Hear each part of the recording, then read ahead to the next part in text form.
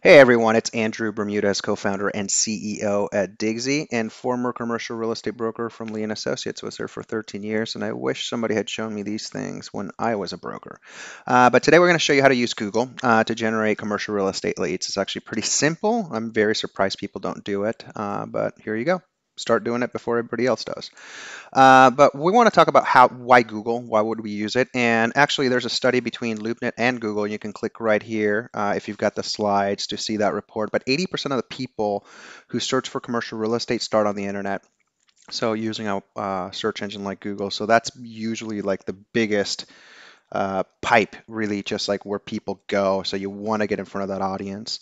And yeah, I mean, if you look at all the keywords for commercial real estate, there's hundreds of thousands of Google searches for any variation of commercial real estate. That is commercial real estate for sale, for lease, commercial property, office building, Irvine, California, or Tampa, Florida. And this is each month. There's hundreds of thousands of different variations every month. So there's just a really fat pipeline of leads coming in there. And what we're going to do to really tap into Google and generate leads is we're going to use Digsy's Personal IDX. So when you're a Digsy Pro member, you get a Personal IDX page, and you use it, and you can use it along with Google and buy Google ads against it and generate plenty of leads. So this is basically what it does. So if you look at if you use your Personal IDX to show your listings, or you can show all of the listings in your market that Digsy has.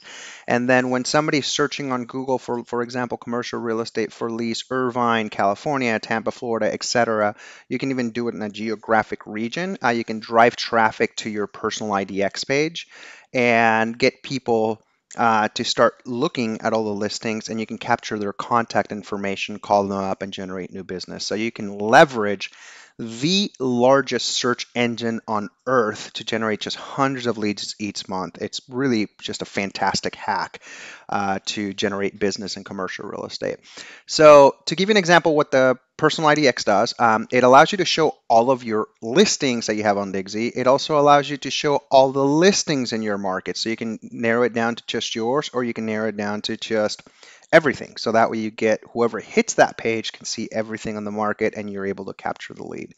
So this is what your Personal IDX page looks like. For example, here I've selected all listings, and it's showing all the listings in this region of California. So right there, so a viewer can come and they can click on this, and as soon as they try to view more information, you can capture their contact information and call them up. The other thing that it does that's very valuable is when somebody enters information, they try to download, let's say, a brochure, they try to unlock pricing or more pictures, etc.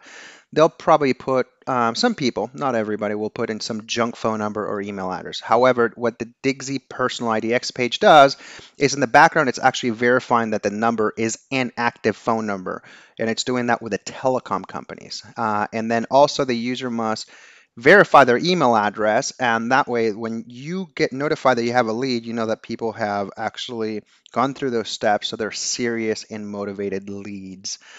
So that's something to note, that way you don't have a bunch of junk and waste time calling these not so cool individuals, to put it that way.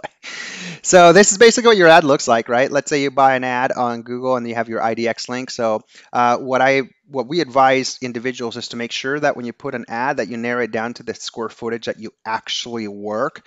You don't want people, let's say if you focus on 10,000 to 50,000, you don't want 2,000 or 1,500 square foot users clicking on there and then capturing all these small leads. So I'll give you an example here. So when people search for commercial real estate for lease Irvine, this ad of mine pops up, and then I can click on here, and then I'm routed to the page, as you can see, right?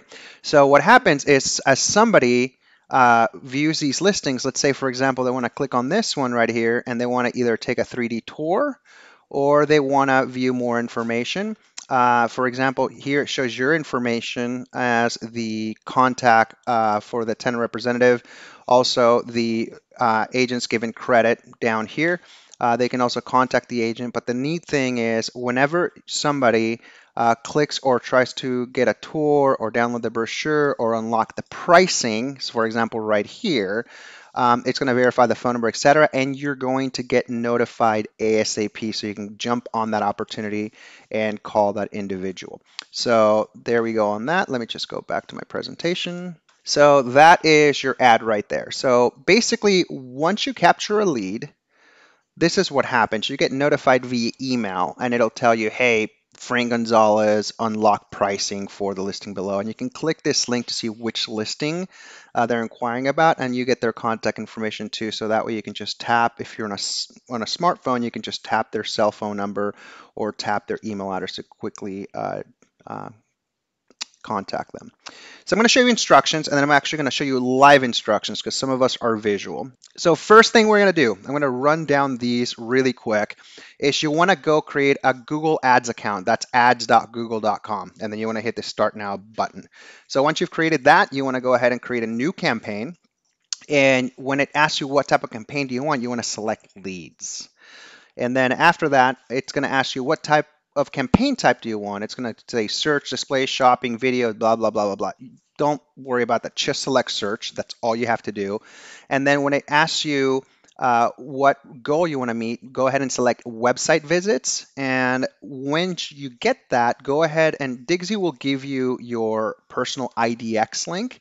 And then you put your Personal IDX link here where it says your business website. So you can fill it in there.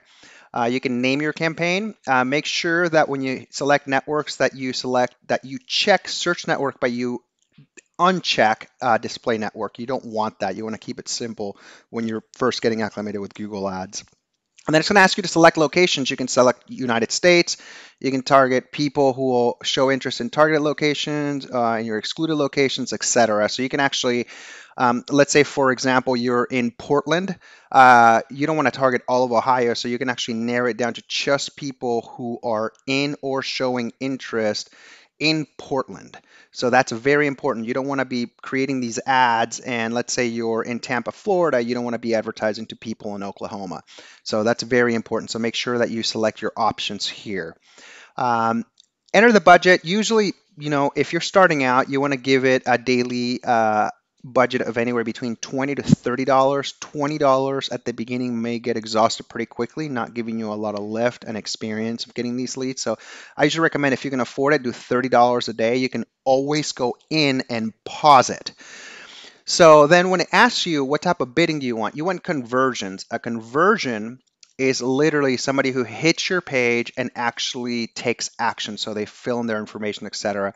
And I would start off with a target cost per action, that is target cost per conversion of $1. So that way, if you're spending, let's say, $30 a day, you're saying, hey, I really want to generate 30 leads a day.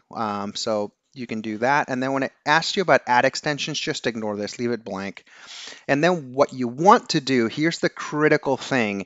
If you're a broker, you have no idea about these keywords or what people search for. We're in commercial real estate. We're a search engine for commercial real estate.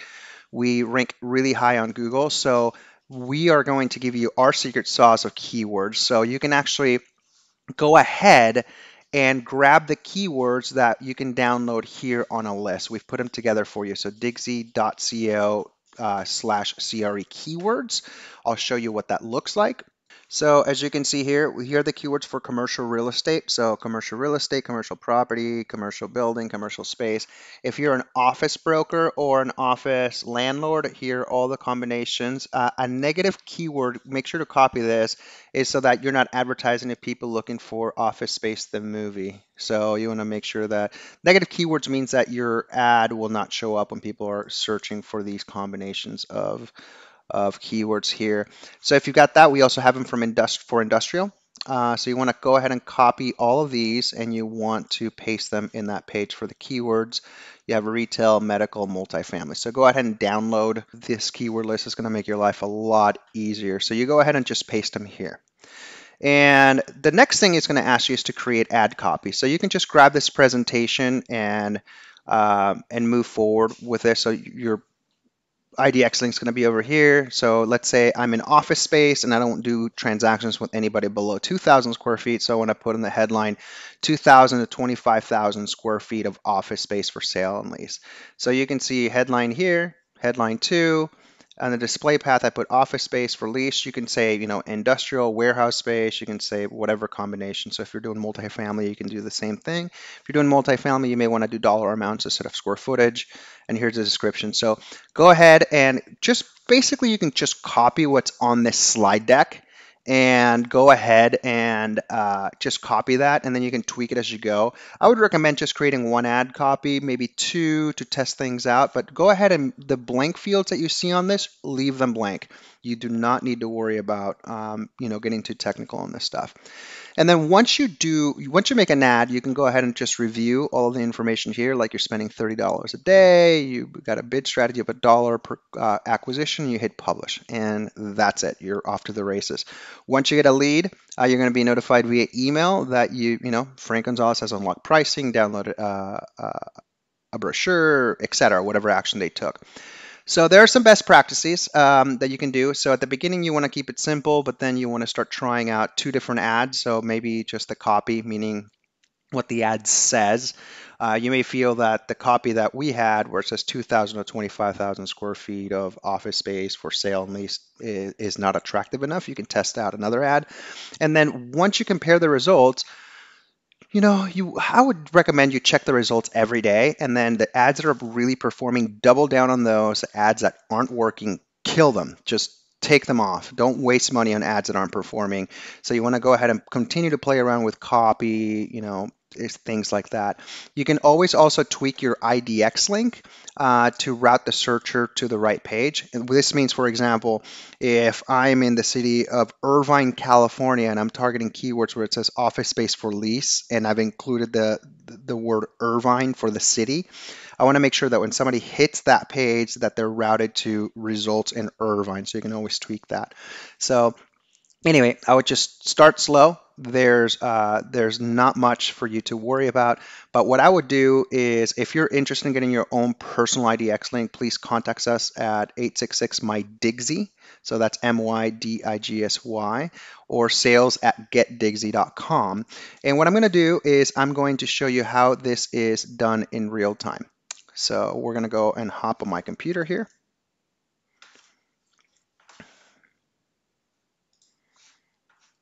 And here's my personal IDX link. So I'm going to go to ads.google.com. I'm going to sign in since I've already created an account. And I'm going to click on new campaign like we mentioned. And I'm going to do new campaign here. And it's going to ask me what type of campaign. I'm going to click on leads. And it's going to ask me what type of campaign I want. I'm going to select search, like I mentioned. And I want website visits, and it's going to ask me for my website link. So what I'm going to do is I'm going to go ahead and grab my personal IDX link. And I am going to target, see, I have no listings. I can say all listings here. And I want to show buildings between 10,000 to 50,000 square feet. So I'm going to go ahead and modify the link by clicking search. Now it's showing all of these. I'm going to copy this, and I'm going to put this as my website. I'm going to go and continue. So I'm going to start a new campaign here. Sometimes it remembers, and I'm going to name it. I'm just going to leave the name how it is. I'll just call it demo, or actually call it IDX demo. I'll just call it that. And it's going to ask me search network, display network. I'm going to just only do search. And then it's going to ask me locations. I'm going to click on United States. It's going to ask me for location options. I'm going to make sure that I have this one selected and this one selected as well.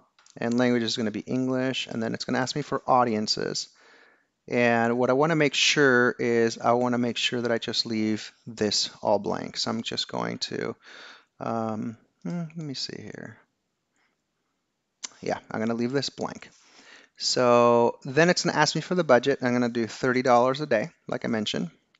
And it's going to ask me what I want to focus on. I'm going to do conversions. And it's going to ask me what type of target cost per acquisition I want. And I'm going to put $1 per acquisition. And then right here, I'm just going to ignore this ad extensions thing. So I'm going to go click Save and Continue. And now it's asking me for the ad group. I would just leave the ad group name like that. But let's say I'm actually focusing on industrial buildings. So I want to go ahead and copy all of these. And I want to go ahead and paste them all here. These are all the keywords I'm going to go after. So now I'm going to go ahead and save and continue. And now I'm going to create my ad. So like I mentioned, it's 10,000. And let's see, to 25,000 square feet. Just do it like this.